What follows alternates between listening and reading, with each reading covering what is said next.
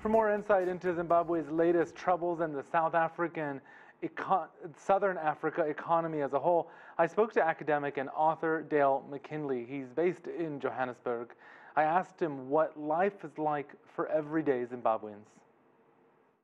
Structurally, there is over almost 90% of the population does not have formal employment. So the informal economy is dominant. That means most people are simply just trying to get by.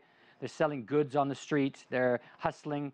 The cross-border trade with, for example, where I live here in Johannesburg in South Africa is huge. And without that, I think the economic situation would be worse. In fact, from the statistics that I have been able to access, I would say over 50% of the Zimbabwean population internally is relying on remunerations from relatives or friends that are overseas or in other countries.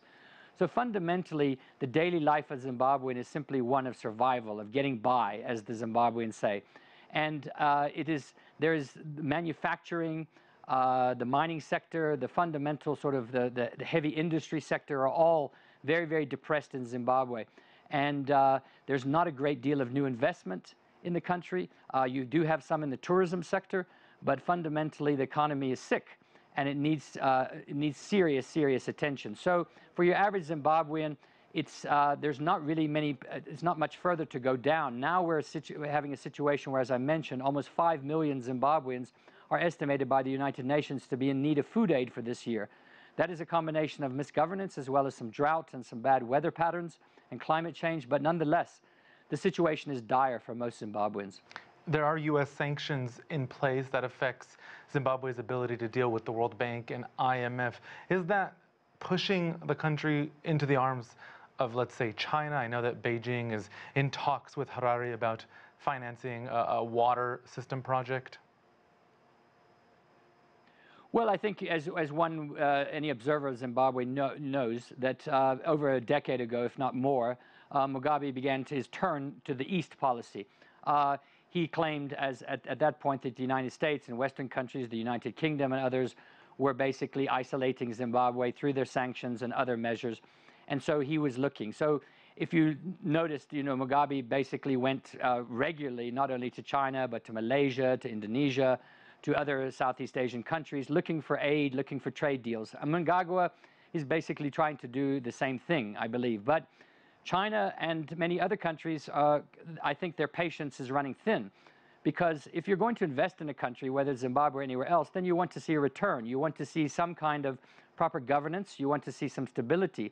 If that is not forthcoming, then you're going to basically close off those taps, or at least they're not going to be open as they used to be. And I think that's the fundamental challenge in the Zimbabwean situation, is it's not only the West. Yes, the sanctions are having some impact, but mostly, I would say, on the elite and the people in the ruling parties, not on necessarily ordinary Zimbabweans.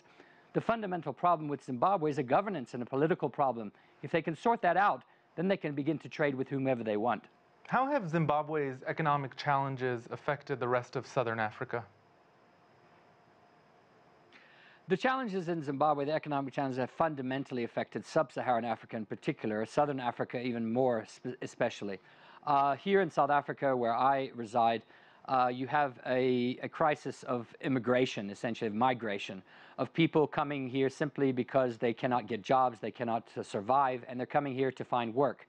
That is putting huge pressure on South Africa's already fairly stretched resources, social services and other kinds of things, and it's causing a lot of resentment amongst many of the poor in South Africa. So as I think many people have seen over the last several years, in many instances, there's been an outbreak of xenophobic violence. Zimbabweans and others have been targeted, and some of the people here are asking why that they're allowed to come into the country. I believe that is the wrong question to ask. The question to ask is, why is Zimbabwe still in the crisis it's in? But also economically, it's affected other countries. Zimbabwe used to be the leading trading partner of South Africa and Botswana and many other sub-Saharan African countries. And because of the tailspin of its economy, those trade figures have just basically gone through the floor.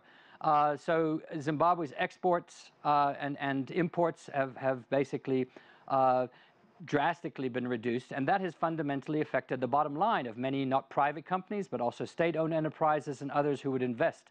So yes, the fallout from the Zimbabwean crisis has not been an explosion, but it's certainly been a gradual, I think, decline in the economic welfare of other countries, because Zimbabwe used to be the breadbasket of Southern Africa and was a fairly wealthy country that traded with other Southern African countries.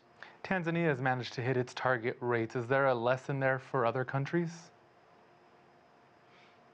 Well, I think it's a question of what it is you're dealing in and trading in. As far as Tanzania is concerned, I think, you know, it's fairly minor relative to what, for example, the South African retail and manufacturing and mining sector.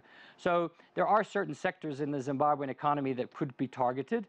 As I said, tourism sector, there's a degree of the mining sector, there's some small-scale manufacturing and trading in agricultural products and other things, and Tanzania has obviously tapped into that.